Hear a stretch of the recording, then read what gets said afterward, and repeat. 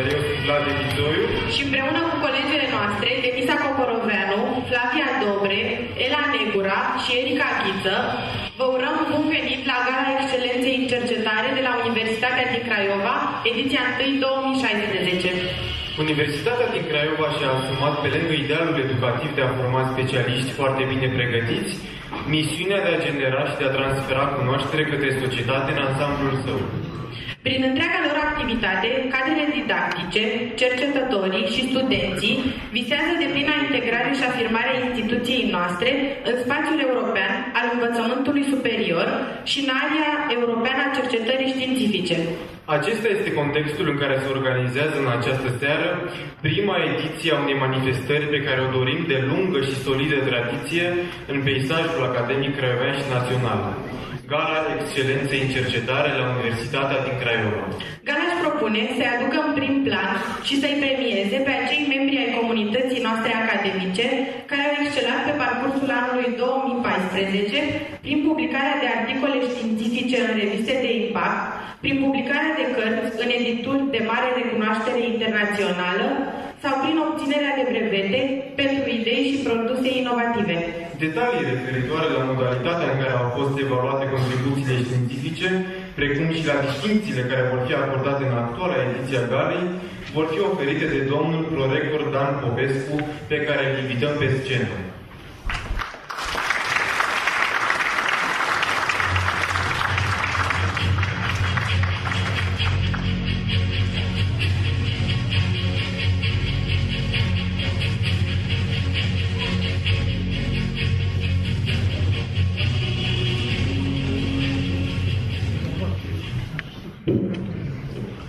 Bună seara!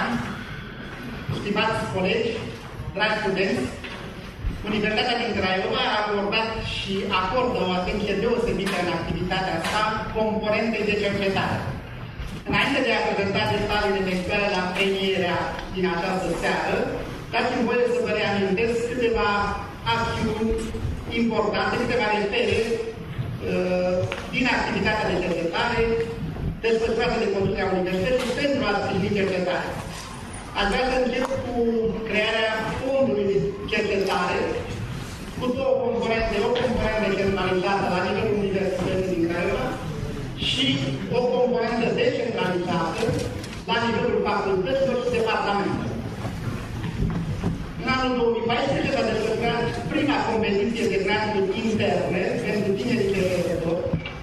Au fost finanțate 48 de proiecte de cercetare cu o valoare totală de aproximativ 700 de mii de lei, de 7 miliarde de lei. Această finanțare s-a făcut din fondul centralizat de cercetare despre care v-am vorbit anterior. De asemenea, s-a asigurat accesul tuturor membrilor comunității academice, profesori, doctoranți, studenți la licență sau master, la literatura electronică, prin proiectul Anul Plus, cofinanțat de Universitatea din Craiova. S-au creat centre de cercetare pentru achiziția de carte din țară și străinătate, prin Biblioteca Universității din Craiova. A fost creat un grup de sprijin al cercetării format din tineri asistenți de cercetare la nivelul tuturor facultăților din Universitate, coordonate de Departamentul de Cercetare și Management al proiectelor la nivelul rectoratului. De asemenea, s-a creat la finalul anului, s-a reorganizat întreaga scară de cercetare sub forma unui institut de cercetare științifică la nivelul Universității din Craiova, institut care permite o coordonare și o raportare mai eficientă a tuturor informațiilor referitoare la activitatea de cercetare, atât pe plan științific cât și financiar. Strategia Universității din Craiova și regulamentul pentru organizarea cercetării prevăd și premierea rezultatelor cercetării, iar Consiliul Cercetării Științifice de la nivelul Universității din Craiova a elaborat un regulament pentru această premiere. Când să mă merg cam repede cu slide-urile, dacă revenim la primul slide acolo, scopul acestei competiții de premiere a fost acela al creșterii vizibilității pe plan internațional a cercetării Universitatea din Craiova, prin publicarea de articole în reviste cotate sau indexate în World of Science.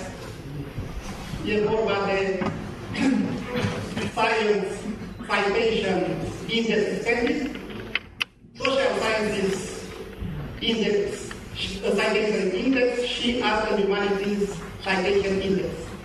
De asemenea, s-au premiat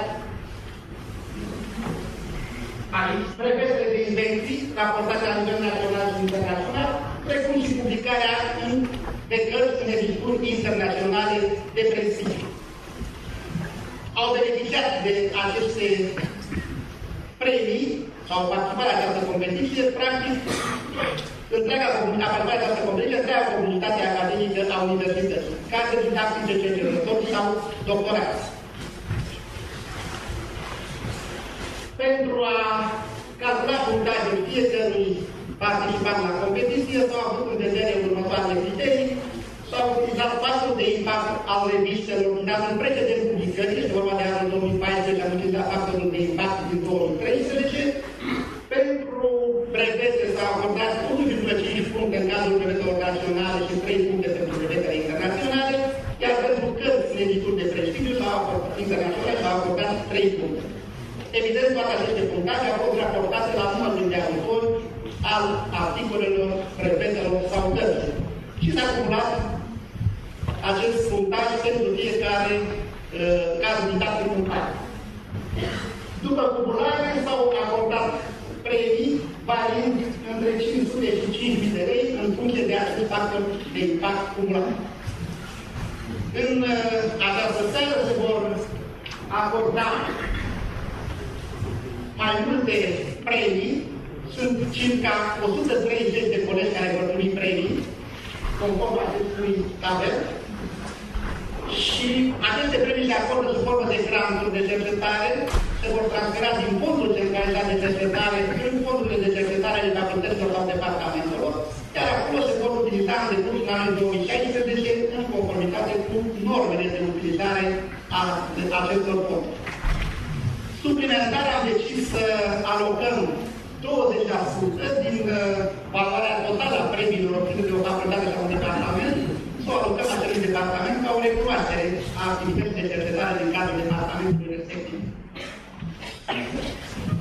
În această seară se vor acorda mai multe tipuri de distincții. Este vorba de diplome de urmare și medalii pentru cei mai bine clasați reprezentanți de fiecare domeniu. Vor fi 19 astfel de diplome de urmare și medalii și în 16 domenii, dar la 3 domenii, primii 2 au avut același punctaj, atunci am acordat de 2 premii la 3 domenii. De asemenea, se vor acorda trofee de excelență pentru cei mai bine clasați 3 cercetători pe întreaga universitate, indiferent de domeniu, și se va mai acorda un trofeu de excelență pentru departamentul cu cele mai bune rezultate. Înainte de a încheia, aș dori să mulțumesc tuturor celor care au făcut posibilă organizarea acestei gale și au contribuit decisiv, să spunem, la această organizare. Încep cu domnul rector, profesor universitar, dr. Dan Claudiu. Vreau să mulțumesc de asemenea Proiectoratului de Relații Internaționale și Imagine Academică, colectivului de acolo și în special doamnei proiector, profesor universitar, dr. Cristiana Teodorescu. Vreau să-i mulțumesc domnului profesor Radu Constantinescu, directorul Departamentului de Cercetare și Management de Programe, și nu în primul rând studenților de la Departamentul de Arte din cadrul Facultății de Litere a Universității din Craiova, care ne vor bucura cu prezența lor în această seară. Sper ca această gală să fie un început, iar Universitatea din Craiova în toamnă să organizeze a doua ediție, care să premieze rezultatele din 2015 și de ce nu să devină o tradiție în continuare. Urez tuturor celor premiați în această seară mult succes în continuare, îi felicit pe toți și vă mulțumesc pentru atenție.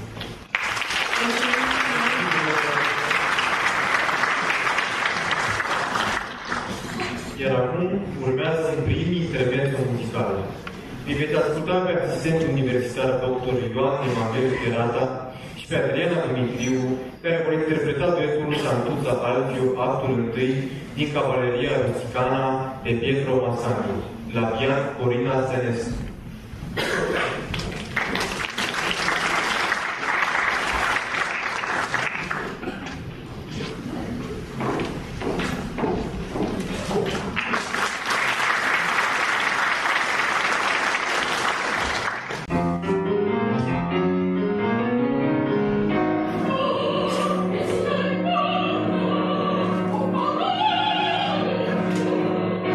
La che punta è la messa?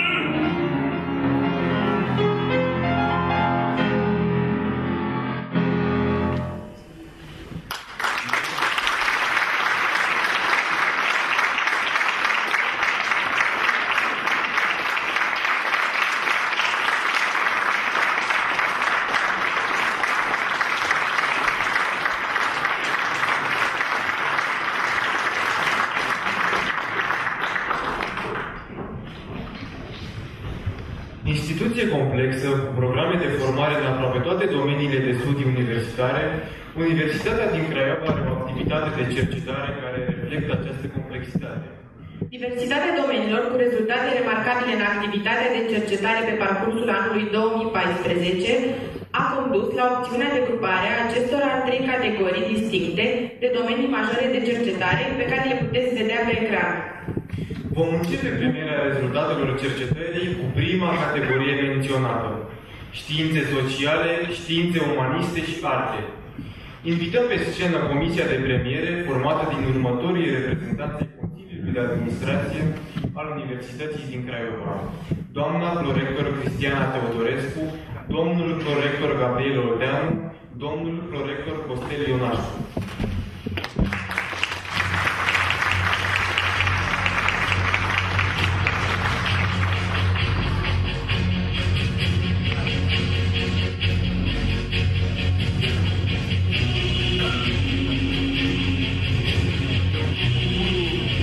Cercetarea în domeniul științe economice a fost realizată principal de cadrele didactice și studenții doctoranți de la Facultatea de Economie și Administrare a Afacerilor. Puteți vedea pe ecran lista cu cadrele didactice care au figurat ca autori ai uneia sau mai multora dintre realizările științifice din acest domeniu. Diploma de onoare pentru cadrul didactic care a obținut în anul 2014 punctajul cel mai mare va fi atribuită de domnul prorector Costel Ionașcu, pe care îl invităm la microfon. Bună seara!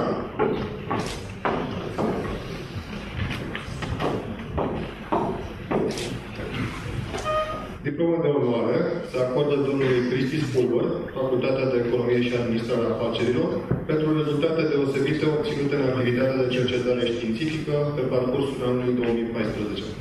Vă invităm.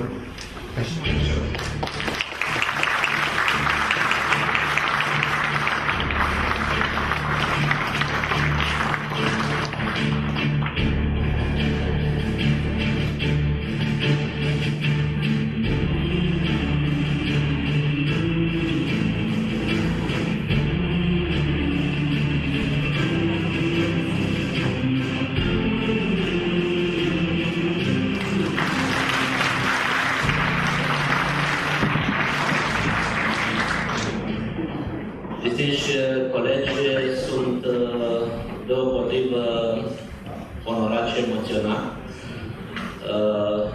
Vă mărturisesc cu toată sinceritatea că nu am știut până am primit acel catalog în această seară o să primesc această distinție.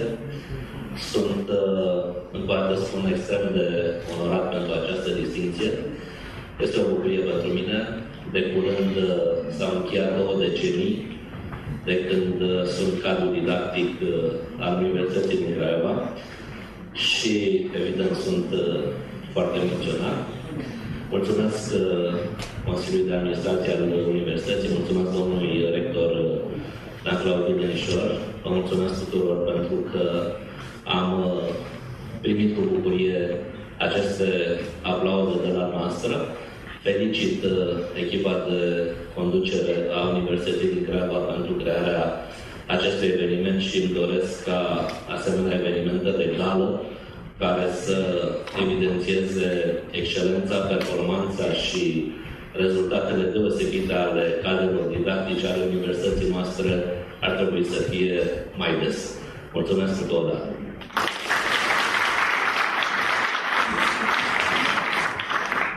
Trecem la următorul domeniu: științe juridice și sociale. El a fost reprezentat în anul 2014 de cadrele didactice și studenții reuniți sub egida Facultății de Drept și Științe Sociale. Principalele domenii de competență prezente în activitatea de cercetare au fost științe juridice, sociologie, științe politice și administrative, filozofie, istorie și studii culturale.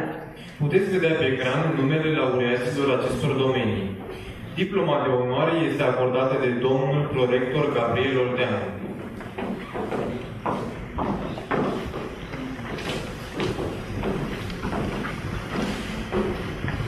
Se acordă diploma de onoare domnului Ionel Bușe, Facultatea de Științe Sociale, pentru rezultate deosebite obținute în activitatea de cercetare științifică pe parcursul anului 2014.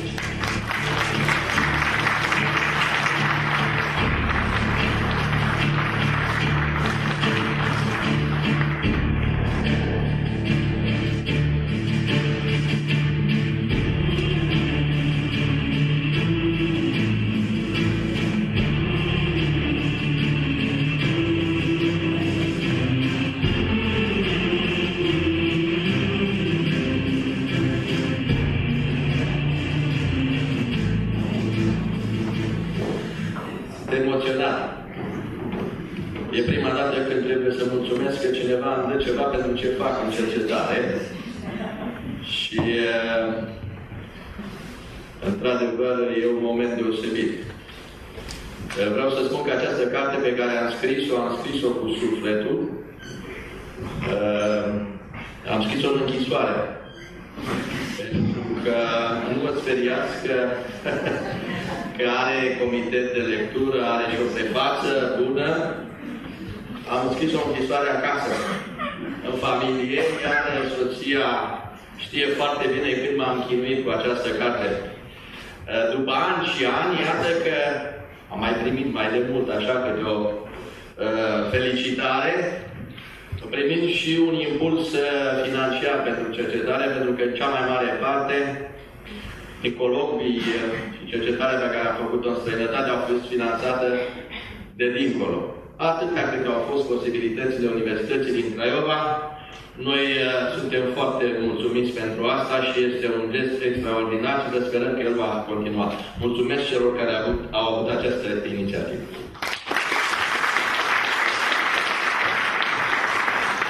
Cel de-al treilea grup de laureați ai domeniului științe sociale, științe umaniste și arte, pe care le aducem în atenția dumneavoastră, e reprezentat de cercetători din domeniile circumscrise științelor umaniste și comportamentale, filologie, psihologie și științe comportamentale, teologie și artele spectacolului. Aceste domenii de competență științifică au fost în principal abordate în activitatea de cercetare de la Facultatea de Litere și de la Departamentul pentru pregătirea personalului didactic. Laureații acestui domeniu sunt prezentați pe ecran. Diploma de onoare este acordată de doamna prorector Cristiana Teodorescu.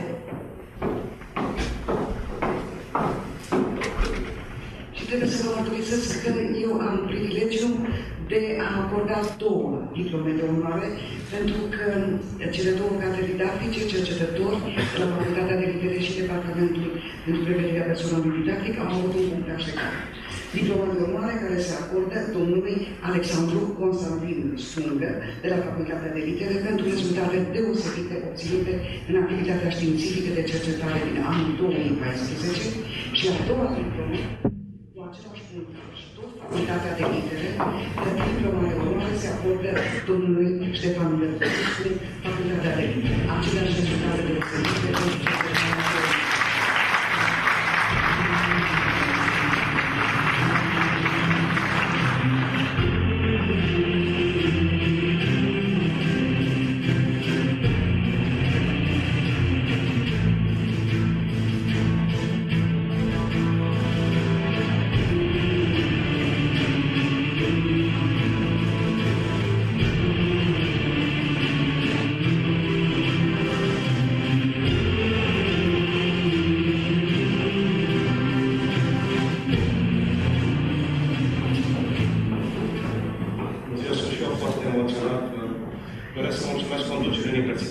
Consiliul de Administrație, domnului rector pentru această onoare și de asemenea tuturor colegilor și această comunitate minunată care este în Universitatea de Craiova. Mulțumesc!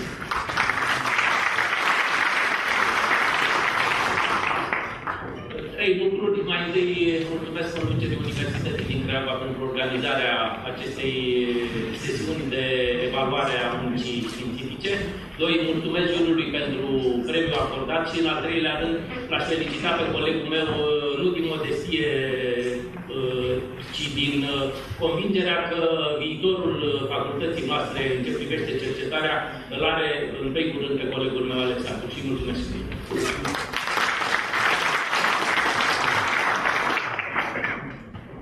Dacă vorbim despre științe umaniste și despre științe comportamentale, nu putem să nu ne gândim la științele care studiază organismul uman și arta de a-l judeca, ars medicina. La Universitatea din Craiova, activitatea de cercetare în acest domeniu se realizează în principal de cadrele didactice de la Facultatea de Educație Fizică și Sport. O invităm acum pe doamna prorector Cristiana Teodorescu să acorde diploma de onoare pentru acest domeniu de competență.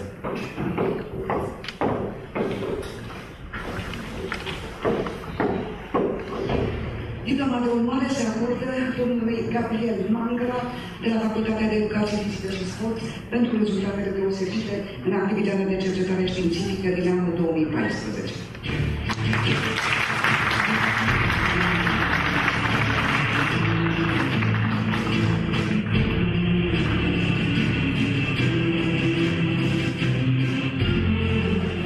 Vă mulțumesc frumos, nu mă așteptam, sunt extraordinar de emoționat. Vă mulțumesc că ați avut această inițiativă deosebită și să țineți obiceiul în continuare. Mulțumesc foarte mult!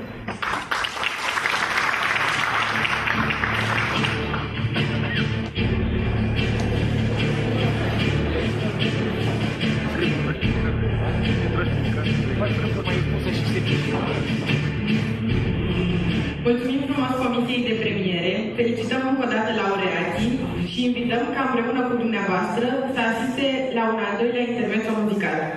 Ne va oferi acest moment colegul nostru Epure Marian, anul 2 vioară, care va interpreta Meditație din opera Thais de Jules Massenet, la pian profesorul Bulicu.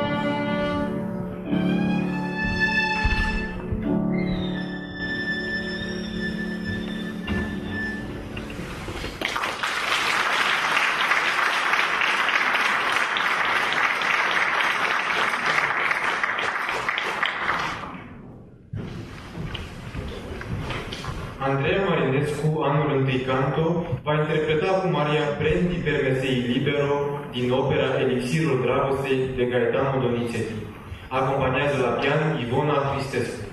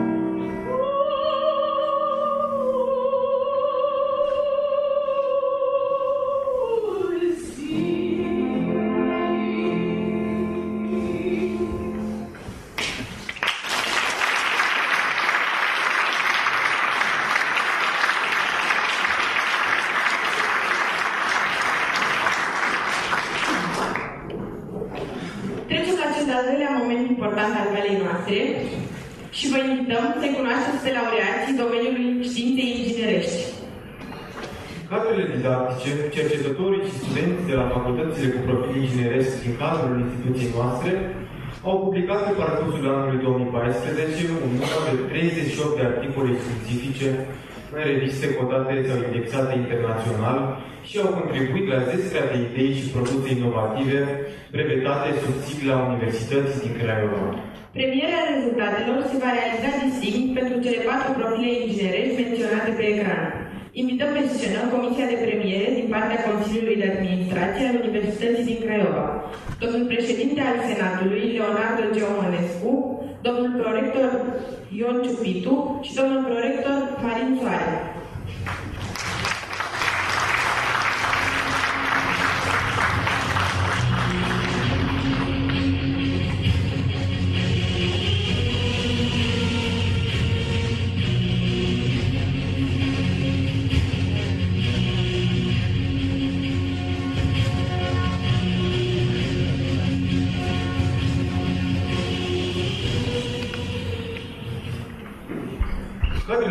grafice și studenții facultății automatică, calculatoare și electronică au ca domenii principale de cercetare științifică tehnologie informației, calculatoare, ingineria sistemelor, mecatronică și robotică, electronică, telecomunicații și nanotehnologii.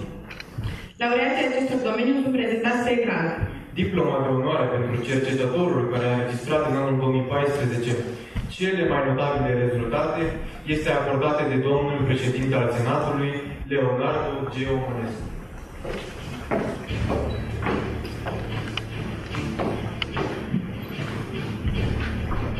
Diploma de onoare se acordă doamnei Elvira Popescu de la Facultatea de Automatică, Calculatoare și Electronică.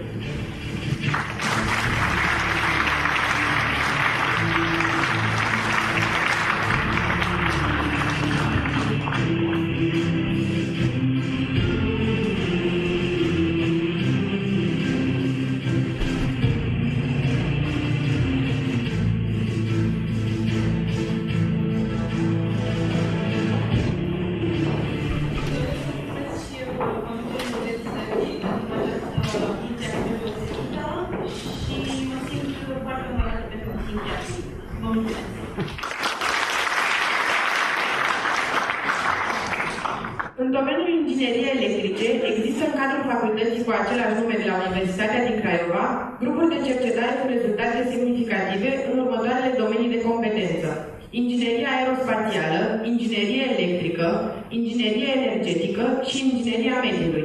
Laureații domeniului sunt prezentați pe ecran.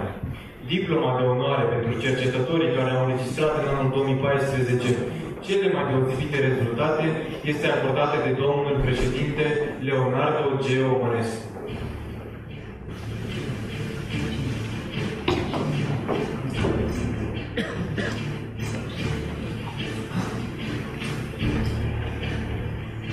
Diploma de onoare se acordă în condiții egale domnului Mihai Aurel Lungu și domnului Romulus Lungu, ambii de la Facultatea de Inginerie Electrică.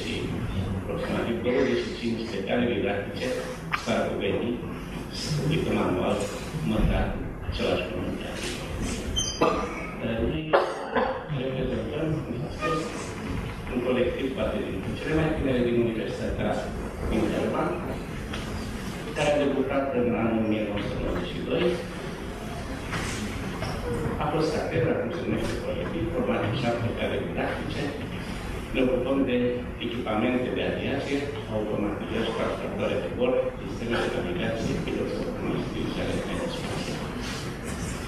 Mulțumesc!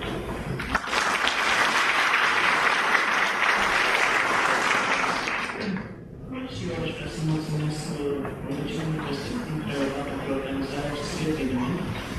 Este o idee foarte bună și aș vrea să felicit Colegiul Universității și pentru organizarea evenimentului care mi se pare exact temă de cuvântul în cadrul academic.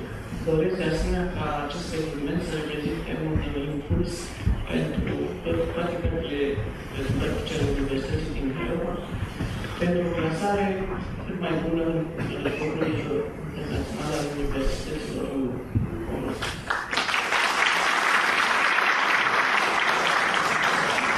La Facultatea remarcabile pe parcursul anului 2014 prin grupurile de cercetare organizate atât la Craiova cât și la Drobeta Turnu Severin. Domeniile de competențe științifică specifice sunt ingineria mecanică, ingineria materialelor, autovehicule și transporturi, inginerie civilă, ingineria mediului. Laureații domeniului inginerie mecanică sunt menționați pe ecran, iar diploma de onoare pentru acest domeniu va fi acordată de domnul prorector Ion Ciupitu.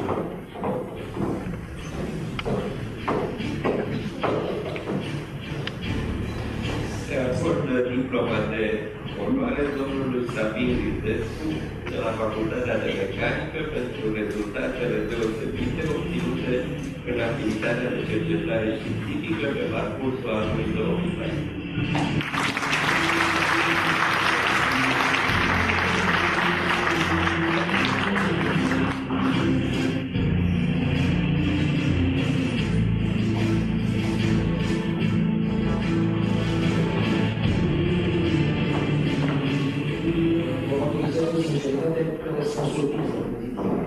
Vizibil acolo. Este o explicație de puțină, nu și o scuză. Mulțumesc conducerii Universității, special domnului rector Gala Ulidență. Sunt puțin emoționat, vreau să mă scuzați. Mi-aș fi dorit să fac mai mult, încă nu doresc asta. Mulțumesc.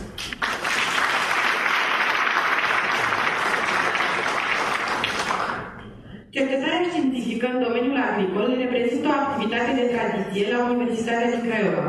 În anul 2014, cadrele didactice și studenții de la Facultatea de Agricultură-Horticultură, dar și cercetătorii din cadrul stațiunilor didactice și experimentale de la Banul Mărăcine, Caracal, Vâlcea sau Rânca, au reușit să obțină contracte de cercetare eficiente, dar și să publice un număr mare de articole științifice.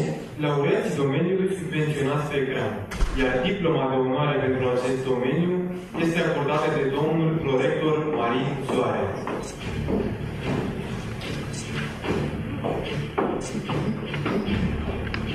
Așa cum am menționat și antevorbitorii mei, într-adevăr, domeniul agronomic este unul dintre domeniile de tradiție în universitate, iar cercetarea din acest domeniu este la un nivel foarte ridicat. Se acordă pentru anul 2014 o diplomă de onoare doamnei Ludica Aurelia Cimpoiasu de la Facultatea de Horticultură pentru rezultatele deosebite obținute în activitatea de cercetare științifică pentru anul 2014.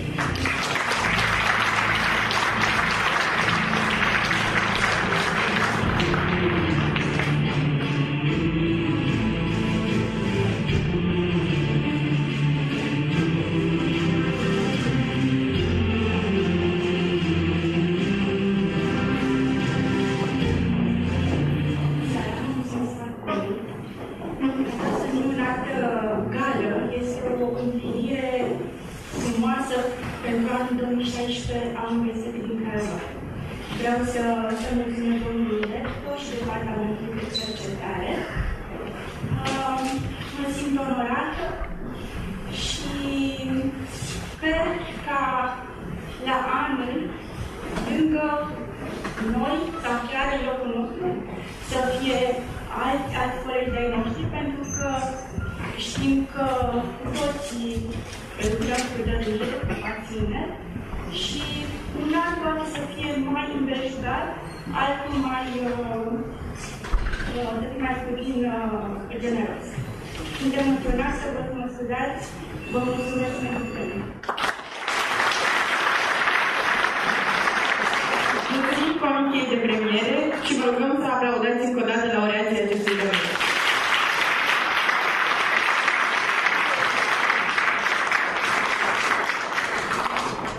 Urmează un nou moment muzical. Vă invităm să ascultăm pe Andreea Bolan, Anul în Picanto, care va interpreta aria A Gheldine din opera La Pericole, de Jacques Offenbach.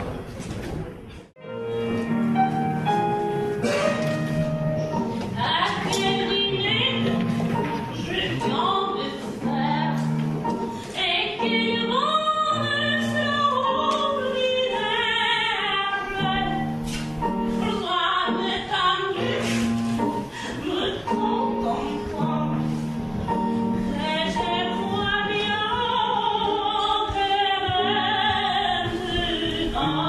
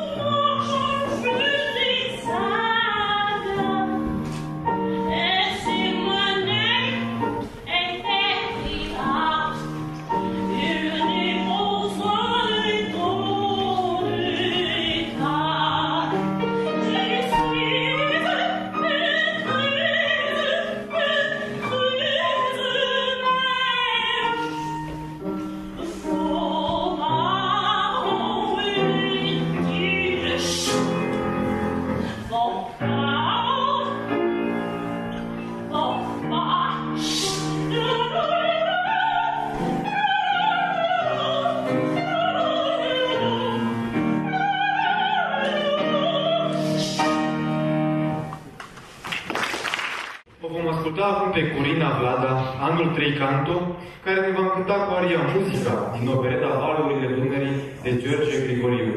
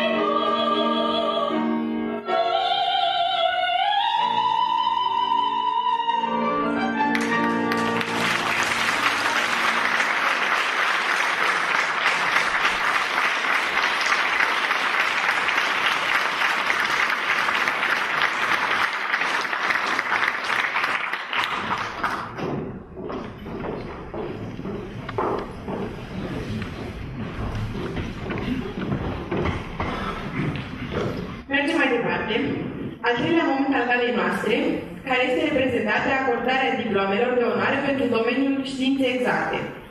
Doamnelor și domnilor, Facultatea de Științe de la Universitatea din Craiova cuprinde domenii de cercetare care au reușit să contribuie substanțial la reușitele instituției noastre în anul 2014. Matematică, chimie, fizică și informatică.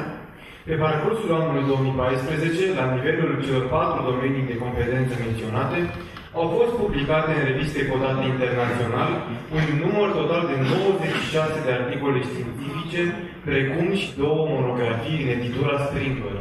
Aceste rezultate însumează realizările cadrelor didactice de la Facultatea de Științe, dar și de la Departamentul de Matematici Aplicate, departament subordonat direct rectoratului. Comisia de premiere pentru cele 4 domenii, comisie pe care o invităm pe scenă, este formată din domnul prorector Dan Popescu, domnul prorector Cezar Spânu, domnul profesor Marin Dică, directorul școlii doctorale de la Universitatea din Craiova.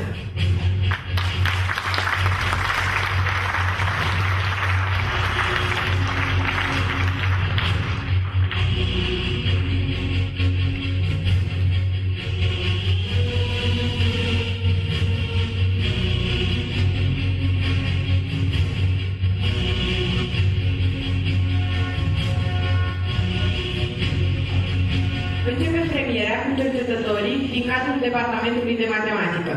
Cei 16 laureați sunt înscriși pe ecran, iar diploma de onoare este acordată de domnul prorector Dan Popescu.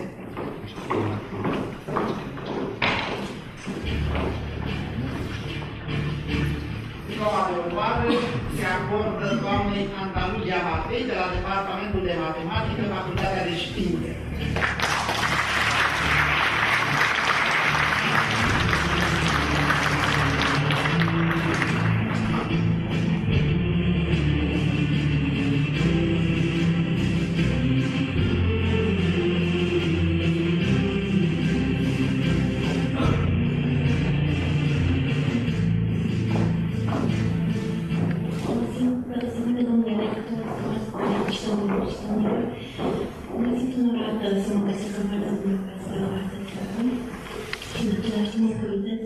Sunt foarte bucuroasă că am oportunitatea de a participa la o gală în Excelentei din Cercetare la Universitatea din Craiova. Trebuie să mulțumesc mult Consiliului de Administrație al Universității din Craiova pentru premiul acordat. Mărturisesc că pentru mine acest premiu reprezintă dovada faptului că Universitatea din Craiova, munca și seriozitatea sunt recunoscute și respectate. Vă mulțumesc mult! La nivelul Departamentului de Fizică, un număr de 10 cadre didactice și studenți s-au distins în anul 2014 prin publicare de articole în reviste științifice internaționale. Diploma de onoare se acordă domnului profesor Paul Popescu de la Departamentul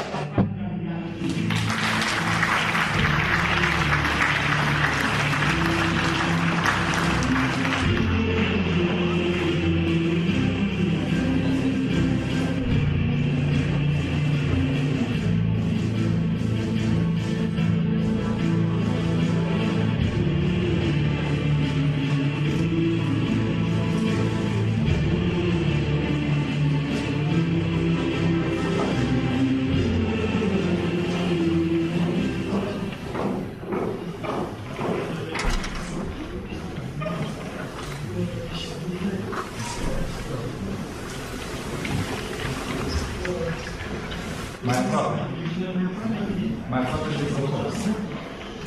Și mă bucur că Universitatea din Craiova premiază cercetarea. Și am înțeles că nu este prima dată, o să continue. Și pentru asta vă mulțumesc și vă mulțumesc. La nivelul Departamentului de Fizică, diploma de onoare pentru acest domeniu este acordată de domnul prorector Marin Dică. Eu mă simt onorat că am acordat în jurul profesorului. Diploma de onoare se acordă domnului profesor Petre Rotar de la Facultatea de Fizică.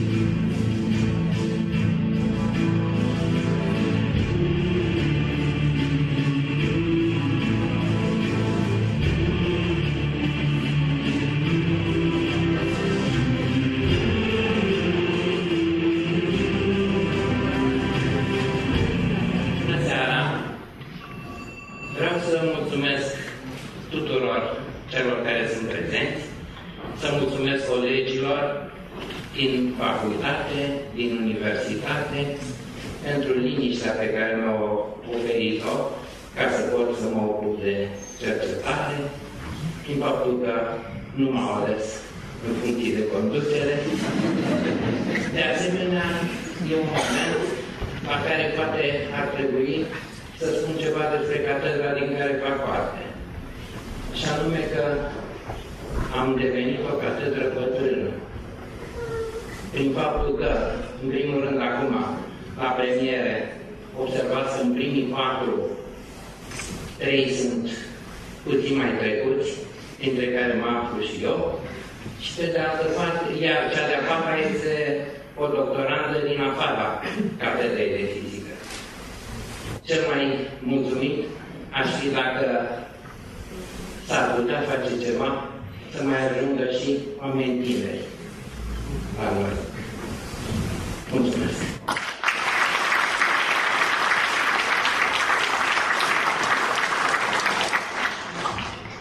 Departamentul de chimie a fost și el deosebit de productiv în anul 2014 în ceea ce privește realizările științifice. Un număr de 17 cadre didactice și studenți au publicat articole științifice în jurnale internaționale. Diploma de onoare pentru acest domeniu este acordată de domnul prorector Cezar Spunu.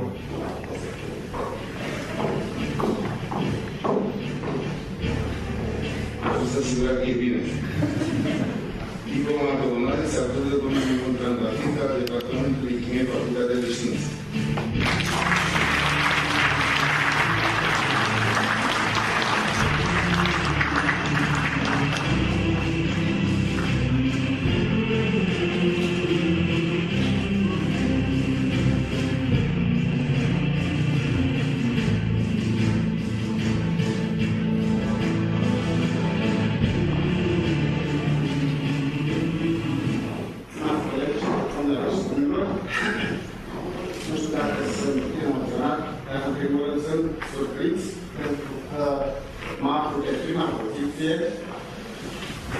Într-un colectiv așa de numeros. Probabil că este cel mai numeros colectiv de la un departament.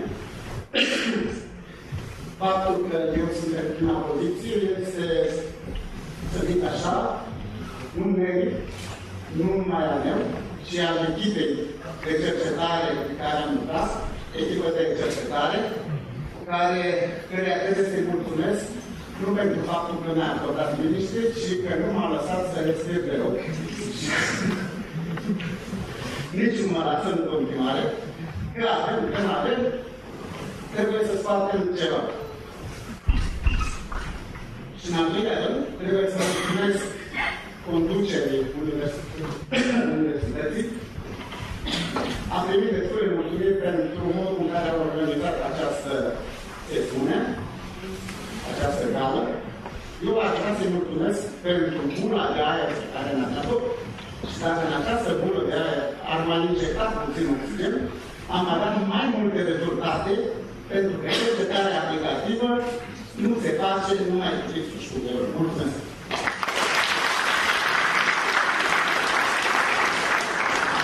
Cadrele didactice de la Departamentul de Informatică au reușit pe parcursul anului 2014 să îmbine eficient procesul de instruire al studenților cu activitatea publicistică în reviste și edituri de prestigiu din lume. Numele laureaților sunt prezentate pe ecran, iar diploma de onoare este acordată de domnul prorector Cezar Spunu.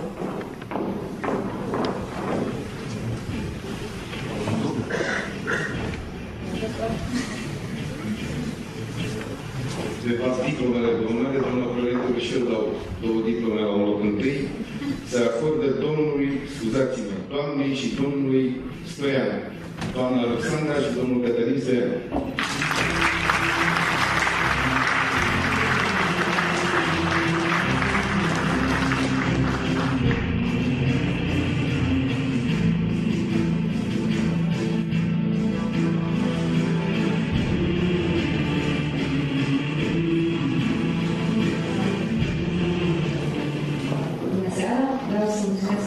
Universității și Consiliului de Administrație, nu numai pentru acest premiu, ci pentru tot ce a făcut pentru cercetare în acești ultimi ani. Sunt onorată să primesc și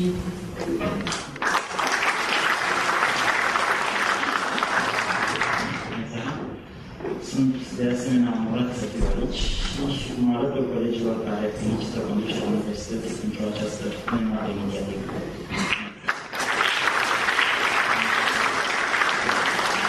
Comisiei de premiere și vă rugăm să aplaudați încă o dată laureați.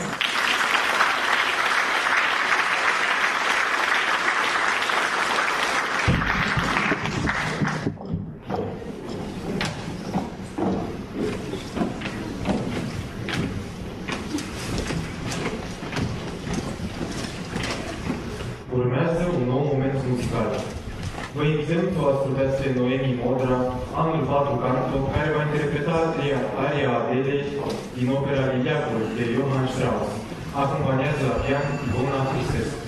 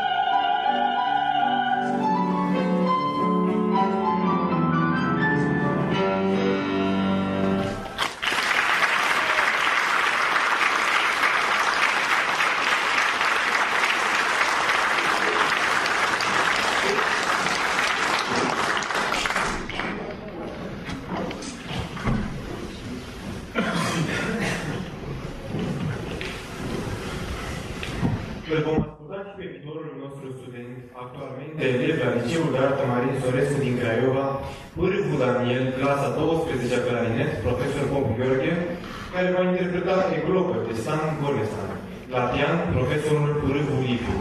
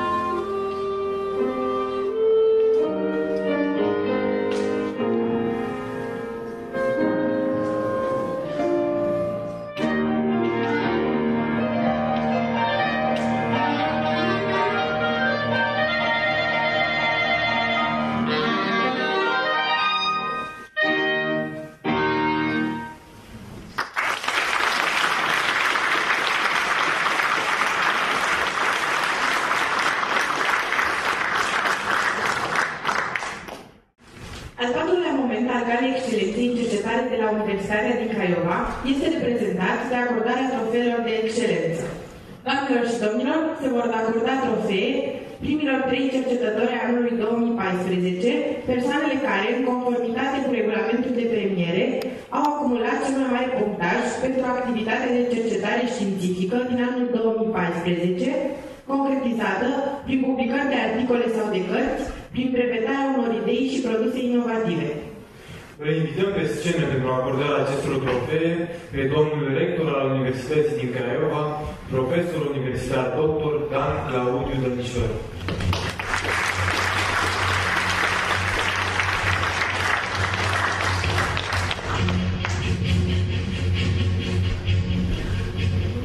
Bună seara, domnilor și domnilor, stimați colegi, este o onoare astăzi să premiez pe cei mai performanți cercetători ai Universității din Craiova, pe cei care reprezintă cel mai bine această instituție de învățământ superior și cercetare. Câștigătorul locului al 3-lea în topul de excelență de cercetare este domnul profesor universitar dr. Paul Popescu de la Departamentul de Matematici Aplicate.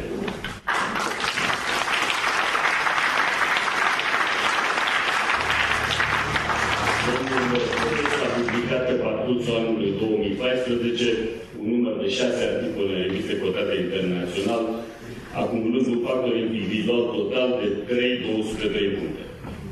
Domnul profesor este absolvent al specializării matematică din cadrul Universității din Craiova, cadrul didactic al Universității noastre din 1989, cu activități de predare și cercetare în domeniul algebrei și geometriei. Cele aproximativ 60 de lucrări publicate de domnul profesor pe parcursul întregii cariere în reviste de specialitate indexate internațional au adunat peste 100 de citări. Este vicepreședinte al Societății Balcanice a Geometrilor, membru colectivul editorial a 2 reviste științifice și referent la mai multe jurnale editate în țară și în străinătate. Îl invit pe domnul profesor Paul Popescu pe scenă pentru a fi acordată.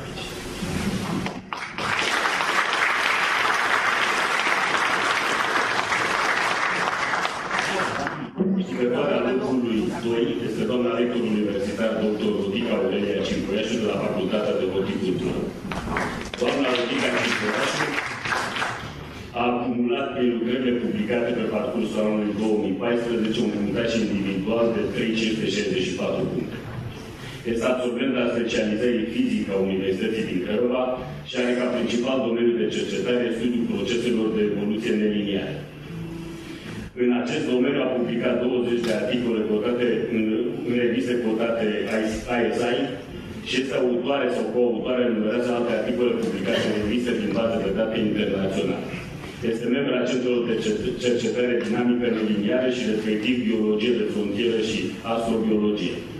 A lucrat la Universitatea din Craiova, mai întâi ca fizician în cadrul Facultății de Drept, iar în prezent este lector în cadrul Departamentului de Horticultură și Știința Alimentului. O invit pe doamna profesor Rica Cinicuiașu pe scenă.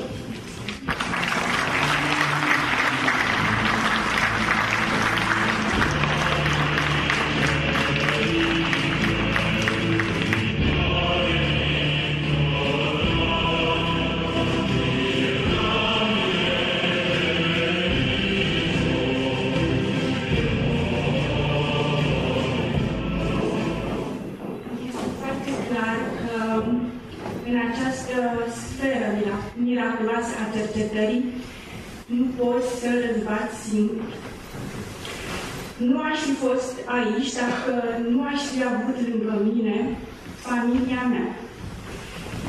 Ea mi-a dat aripi mereu să sper la mai mult. Nu aș fi fost aici dacă profesorul de excepție, Oliviu German, nu m-ar fi lansat în această lume fascinantă a cercetării. Aș vrea să mulțumesc de asemenea, să recunoscătoare, mă mă copleșesc. Deci mulțumesc Departamentului de Fizică a Universității din Craiova, fiindcă acolo m-am format, am fost sfătuită și am fost susținută în acțiunile mele. Aș vrea aici să fac o mică excepție și să-mi îndrept gândul meu de mulțumire sincere spre mentorul meu de aici, de lângă noi, și mai apoi un colaborator de nădejde de aproape 10 ani, managerul și profesorul de excepție, Radu Constantinescu.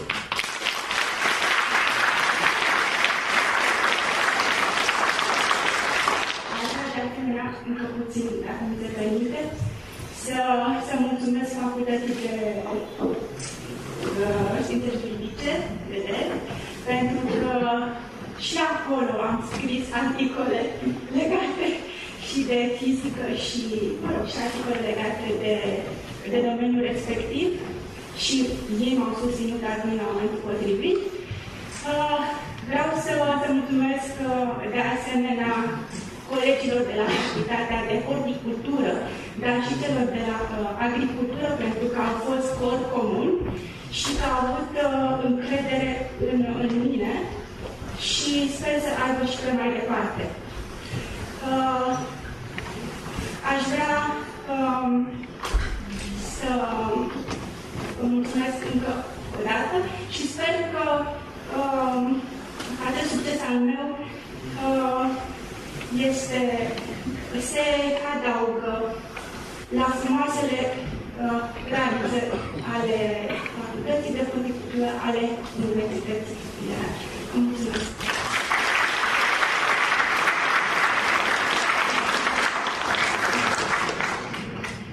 Locul întâi, locul excelența în cercetare 2014, revine unei reprezentante Departamentului de Matematică din cadrul Facultății de Științe, doamna lector universitar, dr. Andaluzia Cristina Matei.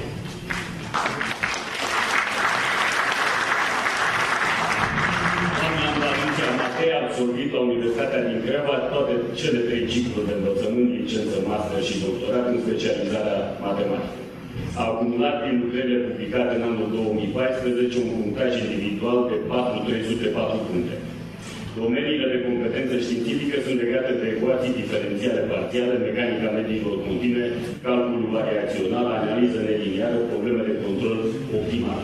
A beneficiat de mai multe stagiile de formare în Franța, Germania sau Cehia, a publicat sau a prezentat în conferințe internaționale peste 60 de lucrări științifice și a participat în echipele de cercetare a numeroase granturi internaționale sau contracte de cercetare naționale. Mă invit pe doamna profesor Bășel.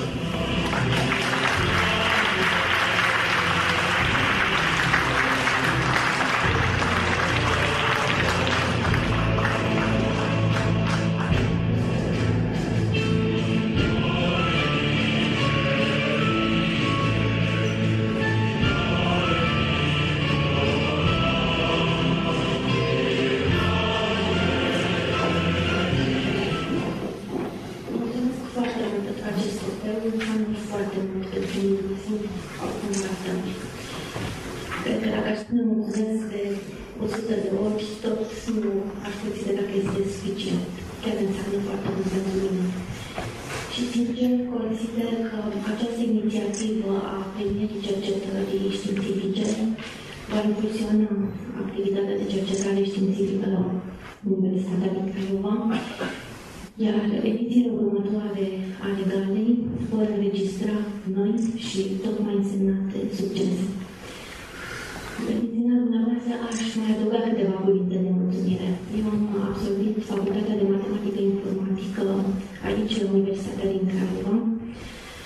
și bazat pe ceea ce am învățat aici, am început să-mi plătesc cariera. Găsesc un moment potrivit în această seară să adresez încă o dată mulțumirile mele sincere dascălilor mei. În același timp, doresc să adresez mulțumiri mentorilor mei care m-au sprijinit să-mi găsesc un drum în cercetare. Îmi face plăcere să le mulțumesc de asemenea colegilor de departament pentru o frumoasă colaborare.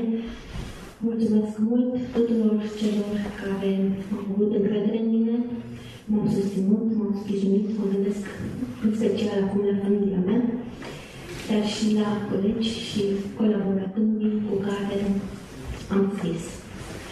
Îmi face o deosebită plăcere să mulțumesc încă o dată tuturor organizatorilor acestei gale.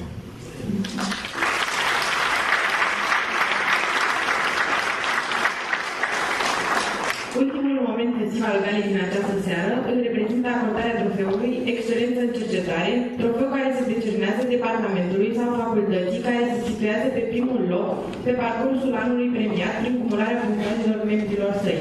Îl invităm pe domnul rector să anunțe departamentul câștigător. Departamentul care a câștigat acest trofeu și care deci a avut cea mai bună încadrare a cercetării colegilor noștri este Departamentul de Matematică din cadrul Facultății de Științe. Îl invit pe domnul director al departamentului, domnul profesor Ionel Bucăța, să începe și în alături.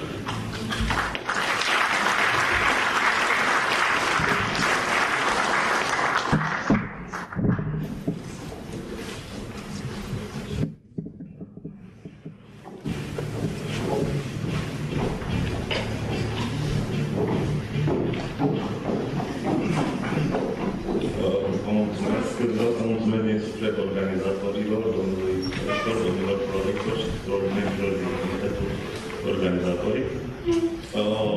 De asemenea, felicit colegii mei, cadrele didactice titulare, doctoranții, cadrele didactice asociate și, bineînțeles, și toate cadrele didactice care, de-a lungul timpului, ne-au format pe noi ca oameni, cu lucrători de doctorat.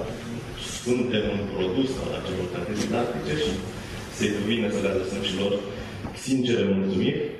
De asemenea, dacă tot este un cadru festiv, aș dori să fac un apel de susținere a Departamentului de Matematică. Din păcate, suntem în număr de 13 cadre didactice în acest moment.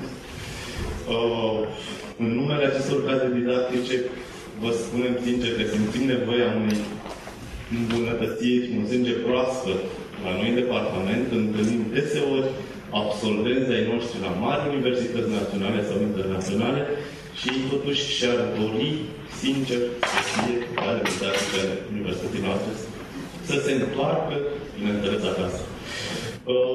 Închei totuși într-un ton optimist acest discurs și vreau să cred că numărul de cadre didactice și titularea departamentului nostru ne arată încă o dată că realitatea matematică se adevărește încă o dată în viața de zi cu zi. 13 nu este un număr cu ghinion, ci este ca și în matematică un număr prim. Vă mulțumesc!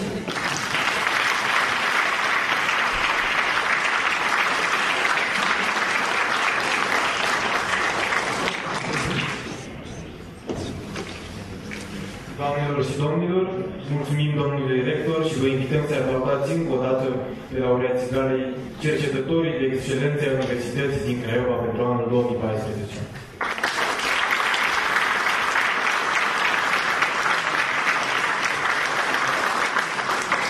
Acum, la finalul galei Excelentei Cercetare la Universitatea din Craiova, ediția 1-2016, îl invităm pe domnul rector al Universității să ne adreseze câteva cuvinte. Vă mulțumesc. Deviza universității noastre este noi încurajăm excelența. Această formulare frumoasă nu este pentru noi înșiruită de cuvinte. Este o realitate pe care noi o trăim zi de zi. Conducerea universității, și eu le mulțumesc colegilor mei care formează echipa de conducere a acestei instituții, conducerea instituției dumneavoastră încearcă să încadreze bine eforturile dumneavoastră. Dumneavoastră reprezentați Universitatea. Dumneavoastră sunteți cei care reprezentați Universitatea mai bine decât oricine aflat într-o poziție de conducere. Sunteți cei mai buni dintre noi și eu vă felicit din toată inima pe toți pentru ce ați realizat în 2014 și vă doresc și ne doresc tuturor ca în anii următori să realizăm și mai mult. Ce putem noi să facem, cei care temporar conducem această instituție din punct de vedere administrativ, este să încercăm să vă asigurăm cadrul necesar ca să faceți cercetare de performanță. Și în condiții de criză economică, știți bine cu toții că învățământul și cercetarea au trecut printr-o perioadă extrem de dificilă, ne-am străduit să facem cât mai bine acest management al nimicului ca să reușim să vă oferim un cadru cât de cât normal pentru desfășurarea activității de cercetare.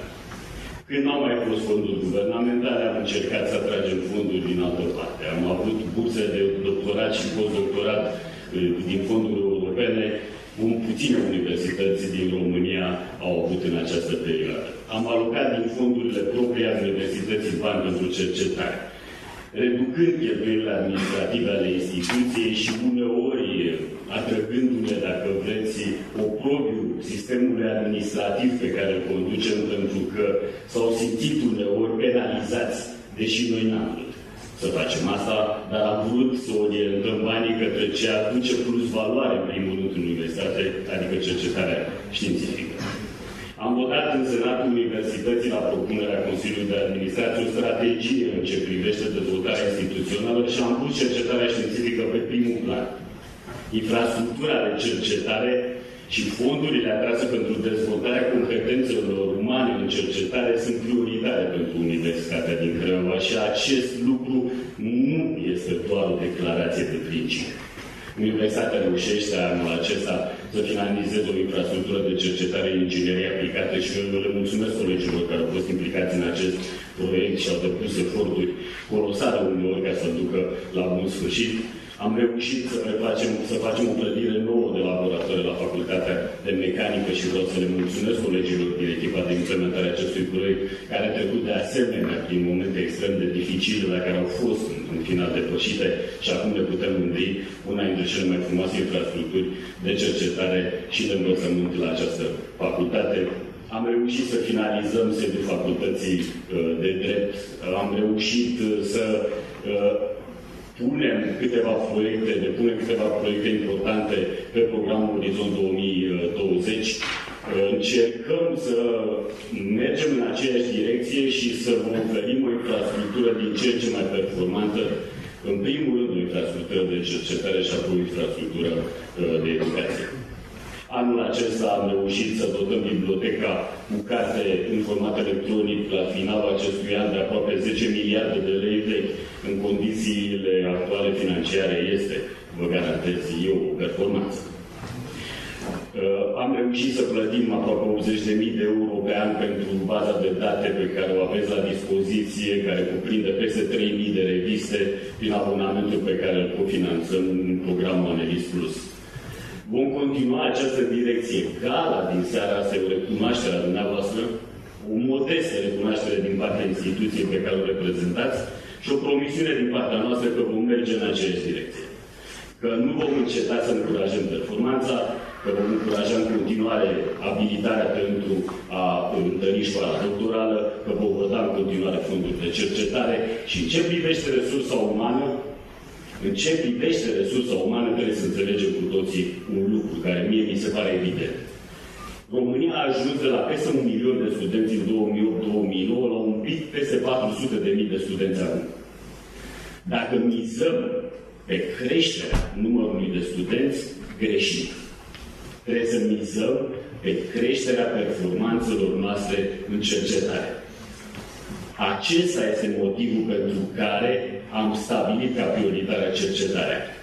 Și ca să atragem resursă umană, toate posturile din administrație care se vacantează și pe care nu este nevoie să le ocupăm pentru că au scăzut numărul de studenți, le vom transforma în posturi de cercetători și nu vom grefa departamentele didactice cu cheltuirea banilor pentru finanțarea cercetării. Cu alte cuvinte, domnule director al celui mai performant departament din Universitate, puteți să angajați pe doctoranții dumneavoastră și pe doctorii dumneavoastră pe postul de cercetători pe care rectorul Universității vă promite că le veți avea anul acesta prin reducerea cheltuielilor administrative.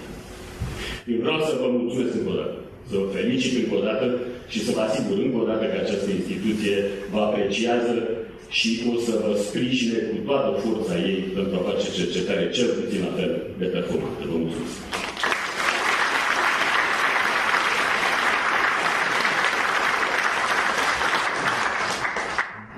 Și pentru că cercetarea științifică, componentă fundamentală a activității oricărei instituții academice, nu poate fi separată de creația artistică, Universitatea din Craiova a lansat în anul 2015 un concurs internațional de dramaturgie, Craiova Drama 2015.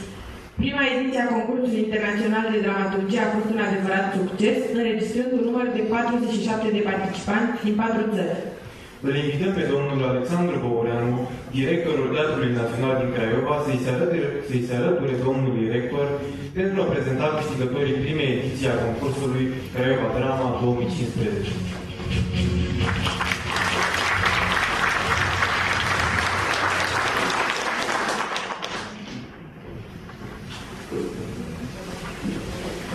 Obiectivul acestui concurs internațional de dramaturgie, Craiova Drama 2015, care va continua și în anii următori, a fost acela de a stimula producerea de noi texte dramatice în jurul unor teme specifice de maxim interes în societatea actuală. Tematica centrală a acestei prime ediții a concursului a fost omul și societatea, declinată în mai multe subteme: emigrarea, traficul de ființe umane, violența, conflictele religioase și tipurile diversității. Limbile în care au putut fi redactate textele au fost română, engleză, franceză, spaniolă, italiană, germană și portugheză. La declanșarea concursului internațional în februarie 2015, Comitetul de Organizare a primit 68 de texte, din care 63 în limba română, 3 în limba engleză și 2 în limba franceză, înscrise în concurs de 47 de autori din Azerbaijan, Franța, Republica Moldova și România. În conformitate cu regulamentul concursului, au fost acordate primele care sunt menționate pe ecran. Experiența încununată de succes a primei ediții a concursului internațional de dramaturgie ne dă speranțe în buna desfășurare a următoarelor ediții, Craiova devenind astfel un centru al dramaturgiei europene și universale. Și acum vă rog să-mi permiteți să anunț câștigătorii concursului. Comitetul de lectură format de reputați specialiști de nivel național și internațional a selectat pentru finala concursului 10 texte menționate pe ecranul pe care îl vedeți. Premiile acordate sunt următoarele. Premiul 3 a fost atribuit Andrei Ursu din România pentru textul Nici măcar sfârșitul lumii. Premiul 2 se acordă domnului Sorin Petrescu din România pentru textul Cămila Americană. Premiul 1 se acordă domnului Ismail Share din Azerbaijan pentru textul Simulare. Și acum vă rog să-mi permiteți să decernez marele premiu care se acordă domnului Ionel Bușe din România pentru textul Bătrânul și Eutanasia.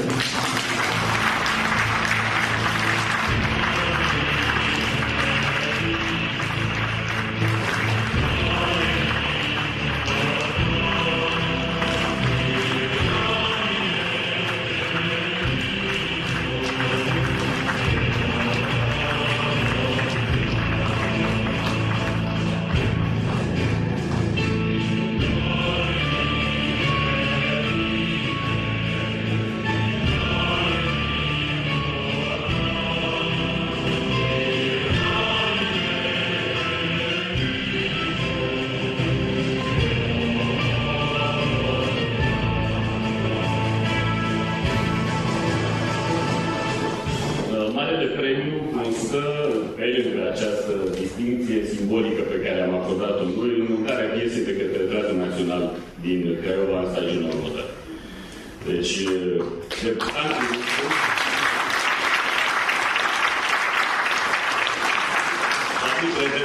pe scena celebrului Teatru Național din Craiova în această stagiune și vom avea cu toții prilejul să dăm piesa. O să-l rog acum pe colegul și prietenul meu, profesorul Ionel Bușe, să spune câteva cuvinte. Vreau să spun că sunt surprins pentru că lista o știam. Am primit-o toți de 10 și mă gândeam, speram la un loc, dar niciun caz la locul întâi. La mare premiu. Din mai multe motive. În primul rând că este prima dată când particip la un concurs de dramaturgie. Am mai câștigat premii literare, fiind membru al Uniunii Scriitorilor, chiar membru al Uniunii Scriitorilor, chiar premiul al Uniunii Scriitorilor filiala Craiova pentru proză. Apoi, sigur, discutând cu prieteni, colegi, mă gândeam că nu poate fi pusă în scenă, pentru că e vorba de multe personaje. Sigur, personajele sunt multe, pentru că e vorba acolo de un simbol, cinacea de taină, și trebuia să fie minim 12 personaje. Ce să vă spun, e o surpriză plăcută de un debut la dramaturgie la vârsta mea. Mulțumesc foarte mult organizatorilor. E vorba de Universitatea din Craiova, care a avut această inițiativă. Mulțumesc jurului, celor două jurii, practic, care au fost în prima instanță și a doua instanță. Și vă spun că o să vă placă. Vă invit să veniți la premieră. Am pus mult suflet, dar să știți că și multă filozofie. Vă mulțumesc!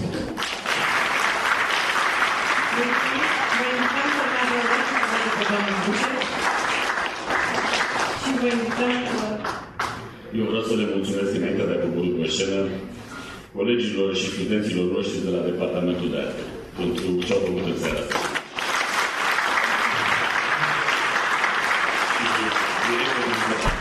Care este acum și directorul Teatrului Național, profesorul Alexandru Bogdan.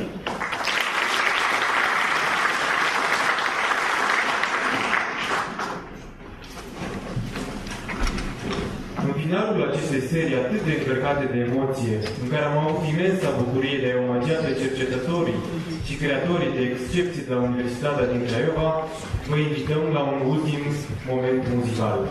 Îi veți asculta pe asistentul universitar dr. Ioan Emanuel Cherata și pe Noemi Modra, care vor interpreta duetul La Cigarem la mano din Don Giovanni de Wolfgang Amadeus Mozart. La pian, Ivona Tristescu.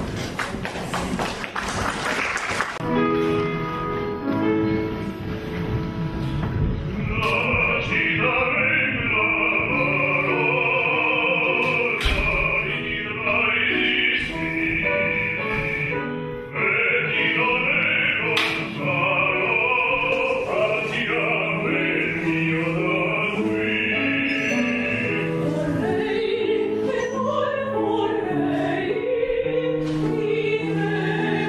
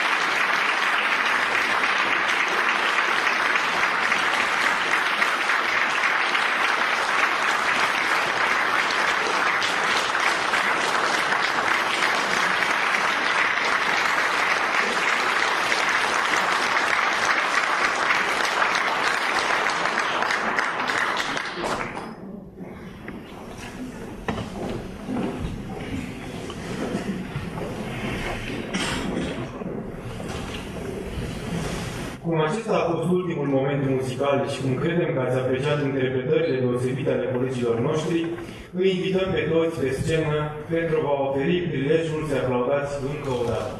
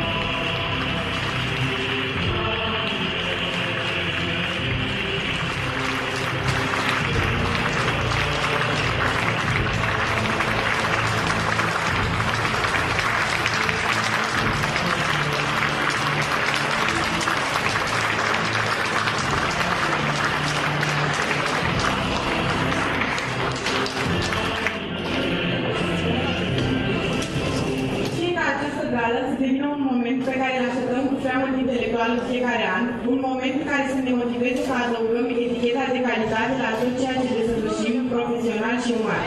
Universitatea din Craiova încurajează, promovează și premiază excelența. Vă mulțumim pentru participarea dumneavoastră la prima ediție a Galei în cercetare la Universitatea din Craiova și vă invităm